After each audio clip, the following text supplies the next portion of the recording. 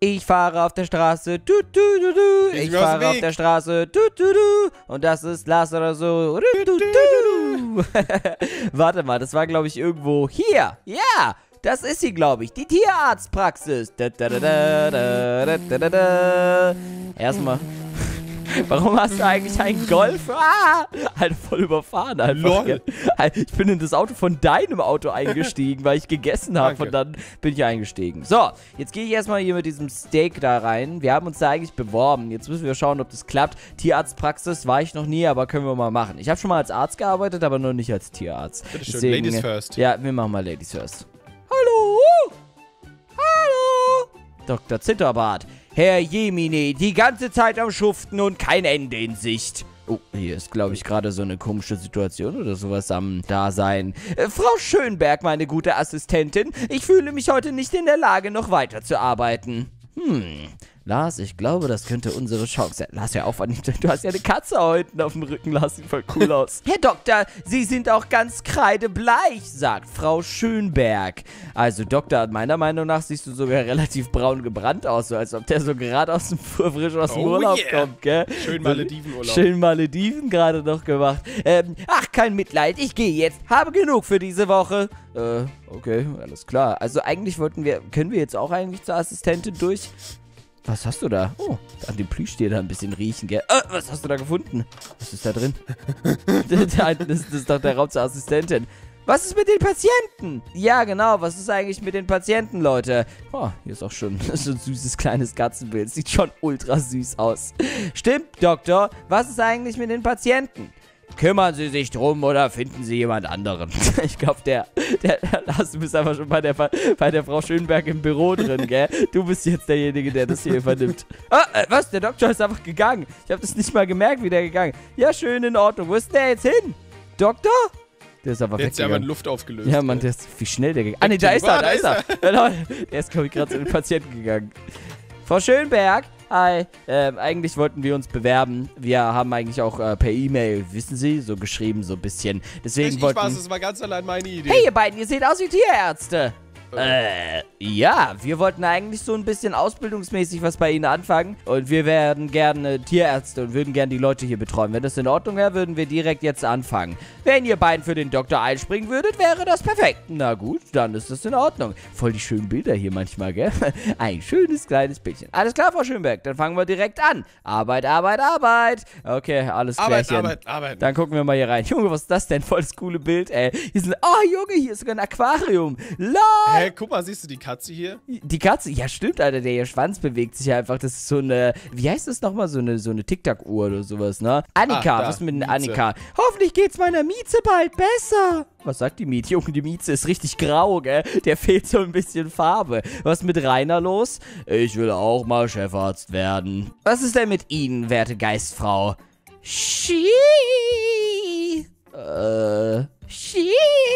Okay, die hat irgendwie den Ski. Und was mit Nils von Damarus? Mein Vögelchen hat hoffentlich sich nicht die Flügel gebrochen.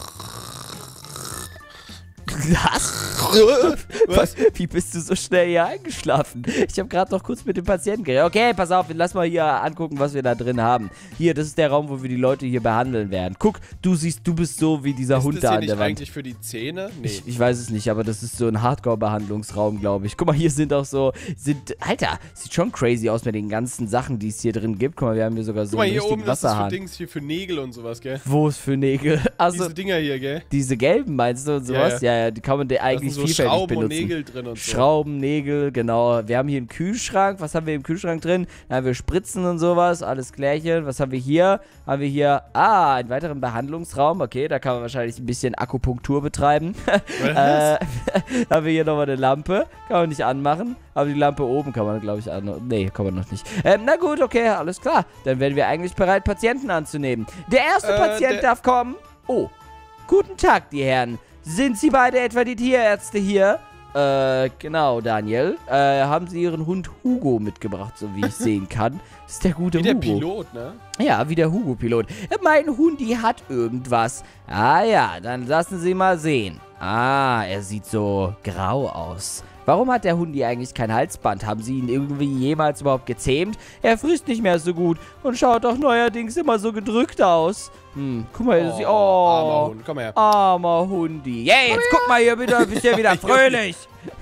Oh, tut mir leid, Hundi, tut mir leid. Okay, dann lassen Sie doch mal, haben Sie eine Idee, woran das liegen könnte? Ja, vielleicht braucht er einfach mal eine Spritze. Los, komm, wir gehen mal da rein und gucken mal, ob wir da vielleicht was für den Hugo haben. Komm, kleiner Hugo. Dann schauen wir mal, was wir da für dich haben. Schön da drauf, genau. Gut gemacht, Hugo. So, was haben wir da? Wir haben einmal das hier. Feiner Hugo. So, wir haben hier ein Bier. Wollen wir dem Hund mal ein Bier geben? Hey, Hugo, oder? guck mal. Ich hab mal gehört, das wirkt sehr betäubend. Trink mal ein Bier, Hugo. Oh, ich glaube, er genießt es gerade richtig. Und nochmal einen Moment. Zack.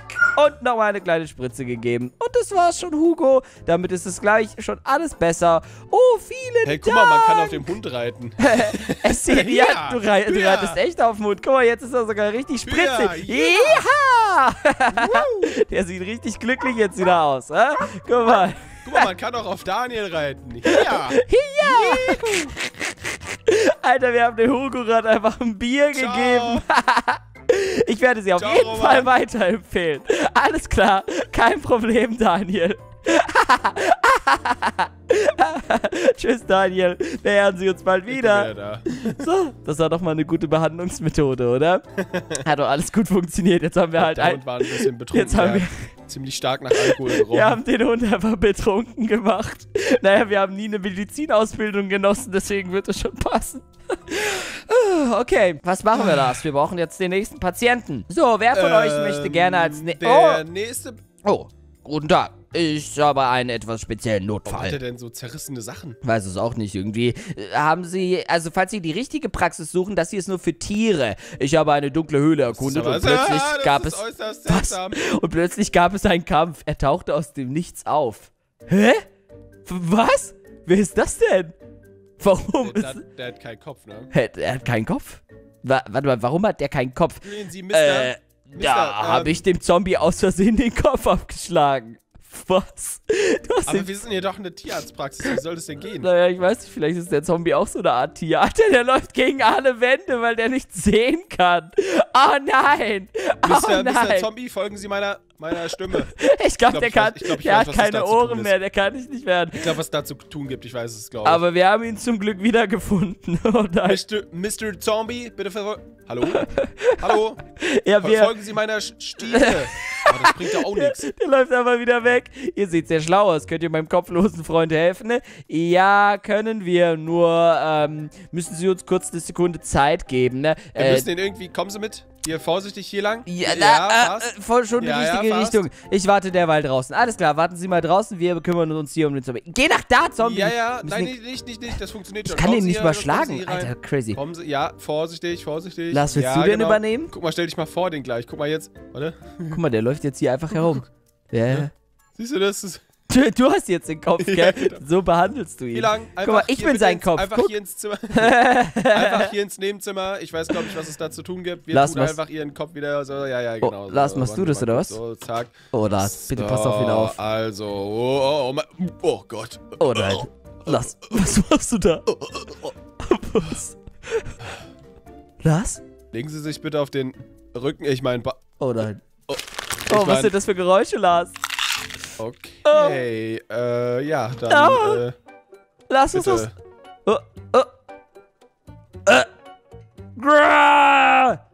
Lass, du hast ihm den Kopf falsch rum aufgenäht. Ich wollte erst, dass er sich auf den Bauch legt, dann auf den Rücken, aber... Oh, juhu, es hat funktioniert. Ja, Steve. Der läuft jetzt nur noch rückwärts. Lass das ihm den Kopf falsch aufgenäht. Oh. Warte mal, was passiert denn jetzt hier? Ey, Lars, der wütet jetzt durch das Büro hier durch. Bitte verlassen Sie unser Dings. Er verfolgt mich. Guck mal, der hat jetzt seine Hände sogar so hoch gemacht. Alter, dieser Zombie. Hilfe! Das ist das. Der läuft jetzt einfach vor dem weg. Was sind das für dumme Patienten die ganze Zeit, gell? Ich weiß es auch nicht. Frau Schönberg, wann ist überhaupt Pause? Ja, stimmt, Frau Schönberg, wann haben wir eigentlich Mittagspause? Das ist doch hier eigentlich die Uhr ist kaputt, Mann, da steht schon die ganze Zeit, dass wir 2 Uhr haben. Ich glaube auch, ey, die beschummeln uns hier die ganze Zeit mit den Arbeitszeiten. Es kann doch nicht sein, dass wir bisher noch keine einzige Minute fertig gearbeitet haben. Wir haben schon 2 Patienten hinter uns. Komm, wir machen jetzt einfach Pause, weil es sieht so aus, als ob die anderen Typen im Wartezimmer sowieso gerne sitzen. Also lassen wir die jetzt sowieso hier ein bisschen ich räume hier erstmal warten. ein bisschen auf, hier hinten, da ist ein bisschen... Ja, räum dir jetzt mal ein bisschen... Oh, Lars, da ist jetzt wieder jemand reingekommen. Oh Mann, nicht schon wieder. Ich war doch gerade... Ellie. Hallo, ich bin zum ersten Mal hier. Oh, hi Ellie. Was geht ab? auch. Wir sind auch zum ersten Mal hier. Kümmert ihr euch um so einen besonders großen und gefährlichen Patienten? Was? Was für ein Also gefährlicher als das Ding da eben kann es auf jeden Fall nicht sein. Der hat versucht zu beißen. Wir hatten gerade einen Zombie einfach als Patienten. Soll ich ihn mal reinholen? Ja, dann holen Sie ihn mal rein, den besonders großen und gefährlichen Patienten. Das geht nicht so einfach. Er passt nicht ganz durch die Tür. Wie meinen Sie das genau, Ellie? Also das mit der Tür? Komm mal mit, ich zeig ihn euch. Aua, ich stehe auf meinem Gesicht. Okay, was haben wir da? Ah, ja, es handelt sich um einen Dinosaurier. Ein T-Rex, also. Sie haben einen T-Rex in eine Tierarztpraxis mitgebracht. Oh, haben Sie den her? Ja, wo haben Sie den her? Keine Angst, rein. Der beißt nicht. Okay, alles klar. Es tut uns leid, Ellie, aber Sie sind hier leider falsch. Lars versucht schon sein Bestes an dieser T-Rex, der greift hier diese Autos an. Lars wurde gegessen. Der hat nicht gegessen. Also Ellie, tut uns leid, wir können ihn leider nicht behandeln. Der ist zu groß für unsere Praxis. Das ist ein bisschen zu viel. Wenn ihr mir nicht helfen könnt, dann suche ich eben eine andere T-Rex-Klinik. Okay. Ja, suchen Sie mal am besten eine andere T-Rex-Klinik. Einfach. Genau. Wir setzen uns einfach auf Ihren Kopf drauf und dann machen Sie das schon. Okay, viel Spaß mit Ihrem Tier. Immer diese Amateure. Ja, okay. Was ist denn heißen? Sie geht jetzt einfach mit ihrem T-Rex spazieren. Naja, so, jetzt können wir aber die Frau Schönberger fragen, oder? So, Frau Schönberger, hören Sie zu. Junge, da hinten wird immer noch so geschrien, gell? Frau Schönberger, wir würden gerne Pause machen, wissen Sie? Weil wir haben jetzt schon lang genug gearbeitet. Wir haben jetzt gerade schon einen T-Rex. Ring, ring. Was klingelt da? Was? Hey, da klingelt... Lars, das Telefon klingelt. Ich glaube, ich weiß nicht, wer soll rangehen? Willst du rangehen? Nein, geh du dran. Okay. Ich kann das nicht so gut. Hallo? Hallo? Du musst da dran gehen, wie du immer dran gehst. Oh. Schnell, kommen Sie zum Bauernhof. Wir haben hier einen Schweineaufstand. Wir sollen zum Bauernhof kommen, Mann. Was? Ein Schweineaufstand? Ein Schweineaufstand erklärt, okay, alles klar. Seit wann kann man denn einen Schweineaufstand? Wo ist der Bauernhof überhaupt? Oh mein Gott, ich wusste gar nicht, dass wir auch Außeneinsätze machen müssen. Na gut, okay, dann lass mal alles klar, wir... Komm, wir werden schon... Hä? Ich konnte einfach gerade durch die Tür... Wieso hat der Typ denn einfach aufgelegt? Guck mal, Lars, man kann einfach durch die Tür hier durchlaufen. Einfach so. Das ist so eine magische Tür. Eine magische Tür. So, dann lass mal hier ins Auto rein und... Wir müssen einen Bauernhof besuchen. Ich glaube, hier war doch der Bauernhof, oder nicht? Warte mal. Ja, doch. Urlaubsbauernhof, das ist der. Hey, ich kenne den Bauernhof sogar irgendwoher. Vielleicht könnt ihr uns in die Kommentare... über meine eckigen Reifen. Vielleicht könnt ihr uns in die Kommentare reinschreiben, woher ihr diesen Bauernhof hier kennt, wo wir gerade hinfahren. Ich schau mal kurz. Das ist hier echt ein ganz interessanter Weg, deswegen lass mal kurz gucken. Alter, ist das ein riesiges Feld hier, gell? Ist voll riesig. Alter, hier sind überall Karotten. So, oh mein Gott, ich sehe schon, wo es brennt. Seit wann sind wir hier eigentlich bei der Feuerwehr? So, wo ist hier... Doch. Hier brennen einfach die Heuballen. Alter, und hier ist einfach Graffiti an den Wänden, Lars. Was? Und hier ist ein Big Mac und hier ist eine Pommes. Was ist hier nur passiert? Wird aus Schweinen Pommes gemacht? Weiß ich nicht. Was sagt denn dieser Oink hier? Oh, der sagt gar nichts. Die können gar nicht reden. Wo ist denn der Bauer, der uns... Ah, da ist der Bauer, der uns angerufen hat. Hallo, Bauer. Wie geht's Ihnen? Hi, wir haben Ihren Anruf bekommen und sind jetzt deswegen hierher gekommen. Perfekt, dass Sie so schnell gekommen sind. Ja, wir sind so schnell gekommen. Hören Sie zu, was gibt es denn für ein Problem? Sie haben irgendwas von einem Schweineaufstand gesprochen. Meine Schweine machen schon den ganzen Tag komische Sachen auf meinem Hof. Okay, alles klar. Das heißt, was machen Sie denn? Also, das mit dem Feuer, meinen Sie? Vielleicht sollten Sie da lieber die Feuerwehr rufen, wenn es um solche Sachen geht. Der Jörg, der Hasipups, der Bacon und der Oink. Wie heißt denn bitte Hasipups? Weiß ich nicht. Hasipupsi. Die haben das ganze Stroh angezündet, die Gatter zerstört und mein Haus mit Farbe bestrübt. Oh, das sieht natürlich nicht so gut aus. Okay, alles klärchen. Dann, wie sollen wir das machen? Vielleicht sollten Sie Ihren Schweinen einfach anderes... Ich weiß echt nicht, was mit den Tieren los ist. Die haben sogar die Katze umgehauen. Okay, alles klar. Das heißt also, die haben die Katze umgehauen. Grunz. Also, ihr Schweinchen, wir sind die Tierärzte, ne? Schaut uns mal nicht so an. Was ist denn passiert? Was ist euer Problem? Was würdet ihr denn gerne haben? Grunz, wir wollen mehr fressen. Okay. Mehr? Noch wir mehr? können euch ein paar Burger machen, wenn ihr wollt. Ja, wollt ihr Burger haben oder sowas? Grunz. Wollt ihr Burger essen oder was, ihr kleinen Schweinchen? Burger und Pommes wollen die Ich glaube, die wollen... Ich glaube, die streiken ein bisschen. Immer nur der gleiche Mist, sagt Oink. Was ist los? Ach so, ich glaube, die Schweinchen sind genervt davon, dass sie die ganze Zeit nur Heu und Korn zum Essen bekommen. Die wollen deswegen wahrscheinlich... streiken die. Na, nie gibt's bei uns leckere Burger oder Pommes. Oh ja, natürlich, das kann ich natürlich nachvollziehen. Die Schweinchen möchten auch mal einen leckeren Burger essen. Kannibalismus ist das doch nicht. Weiß nicht, kommt drauf an, was im Burger drin ist. Grunz. Okay, alles klar. Dann sagen wir das eurem Bauern Bescheid, ja? Lieber Bauer, ich glaube, ihre Schweine brauchen eine andere Ernährung. Ein klarer Fall von Hunger. Wenn das so ist, dann fahre ich morgen eben zu McPick. Oh. Ja, dann fahren sie halt mit ihm morgen zu McPick.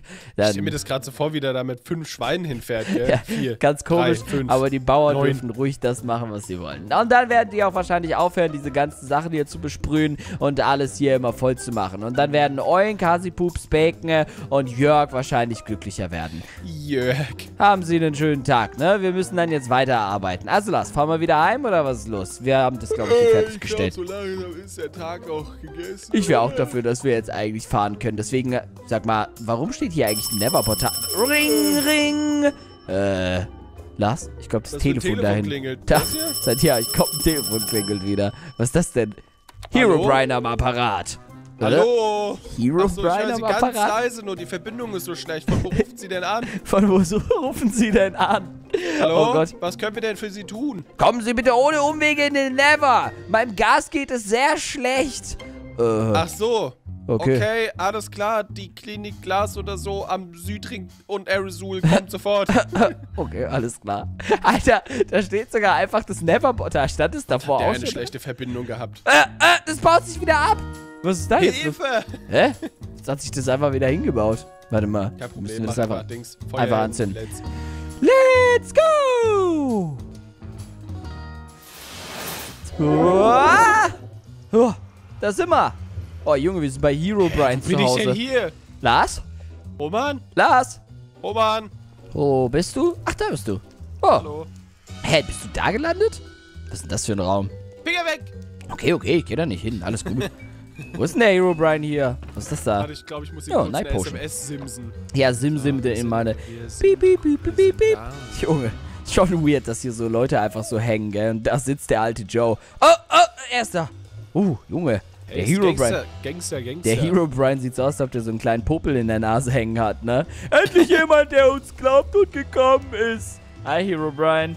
Der ist gerade in seiner der hat gerade nicht seine seine Arbeitsklamotten an. Die meisten trauen sich gar nicht in den Never. Ja, komm, Herobrine, du hast uns angerufen und eigentlich wollten wir Mittagspause machen. Jetzt erzähl uns mal. Du solltest unbedingt über einen Mobilfunkvertragwechsel nachdenken. Stimmt, du solltest echt über einen Mobilfunkvertragwechsel nachdenken. Vor vielen Wochen waren Menschen hier, die haben die ganze Lava mitgenommen. Die ganze Lava? Oh. Tatsache. Alter, hier ist halt echt überall nur Wasser. Alter, was? Ich habe aber noch was. Ich habe noch nie Hab so ich aus viel... dem Nether geholt. Echt jetzt? Hä? Du hast einfach Lava mitgenommen? Ja, klar. Was haben wir denn da? Ich hab mitgedacht. Oh weil hier nein! Guck mal da. Seitdem ist es hier kalt und dunkel und meinem Lieblingsmarshmallow geht es sehr schlecht. Dem Lieblingsmarshmallow nennt er ihn. Oh, ist das süß. Oh mein Gott. Jetzt müssen wir überlegen, was wir da machen. Oh nein! Der Lieblingsmarshmallow hat sogar noch ein Baby. Ich glaube, er braucht einfach einen Eimer Lava. Ja. Ich will nicht meinen Lava... Lars, komm. Lars, komm schon. Okay, ist in Ordnung. Gib ihm einfach den Lava-Eimer. Das ist, glaube ich, komm, du musst ihn schon richtig geben, so. Der soll ihn schon nehmen. Könnt ihr ihm helfen? Ja, nimm den Lava-Eimer, den wir dir gerade gegeben haben. Gott. Und geh mit deinem Marshmallow. Habt ihr etwa einen Eimer Lava dabei? Ja! Ich glaube, Herobrine ist ein bisschen Dings. Herobrine ist ein bisschen Brain AFK. Ja, der ist Brain. Das ist ein Brain halt. Dann gebt ihn mir bitte. Du hast ihn schon, Herobrine. Du musst ihn jetzt nur noch nehmen und danach kannst du das gerne deinem kleinen, deinem Marshmallow über den Kopf hauen, so wie es aussieht. So, let's go, Kleiner. Es geht los, Herobrine. Oh mein Gott, es geht los. Es geht los. Was passiert jetzt? Keep running, keep running. Oh, Alter! Junge, wie viel Lava war in diesem Eimer drin? Was? Ein bisschen was. Wow, okay. Ich glaube, das ist mal ein Patienten, den wir jetzt auch gerettet haben. Also wenn er mich jetzt angreifen will, da bin ich auf jeden Fall schon mal raus. Und wir sehen uns in der Praxis, Roman. Aus rein. Okay, gut, dann sind wir hier fertig. Tschüss Marshmallow, tschüss kleiner Herobrine und auch tschüss an euch Zuschauer. Wir hoffen auf jeden Fall, dass die heutige Folge euch gefallen hat. Vergesst auf jeden Fall nicht zu abonnieren, die Glocke zu aktivieren, bei Lars vorbeizusehen und natürlich weitere Folgen zu schauen. Und schaut auf jeden Fall auf dem Zweitkanal vorbei. Ihr wisst Bescheid, bla bla bla. Wir sehen uns heute rein, Leute. Und ciao!